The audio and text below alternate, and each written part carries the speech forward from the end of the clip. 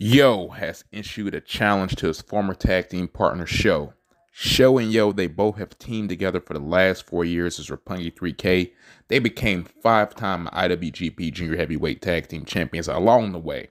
Their union, as we all know, it came to an end last week during the Super Junior Tag League when Sho refused to assist his partner and then decimated him with a shock arrow following a loss to the Suzuki Gun team. New Japan Pro Wrestling has yet to sanction a match between the two former tag team partners, former best friends, but Yo has told the New Japan website that he wants to go one-on-one with Sho. Reflecting on his opinion of his former tag team partner, Yo said, "I can't honestly say that I can flip the switch that easy. I've still got a lot of thoughts going on right now. I'm still trying to figure out why, when, how, but I'm a pro wrestler. It's my job to fight, and I want to fight him. Really fight him for the first time. Forget about the past, and let's move on." Yo has also noted that he plans to remain a member of Chaos. He also added, "Whatever happens, I'm Chaos for life.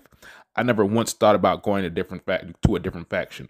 We've always been together. Me, Sho, and Rocky." So, will New Japan? I'm sure they will, but when, where, and how will New Japan sanction this match? So, be on the future lookouts for the, Roppongi 3K implosion, explosion, whatever you want to call it.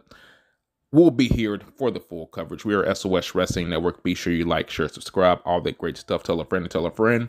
Quick news break. Yo wants Sho in a match, one-on-one, special singles match. He just wants him in a fight. So when will it happen? Keep your eyes peeled and your ears open. Keep your eyes open and your ears open as well to listen. So we are SOS Wrestling Network. Follow us on Twitter, SOS Wrestling Network or net. Like, share, subscribe, all that great stuff. Toodle Pippington.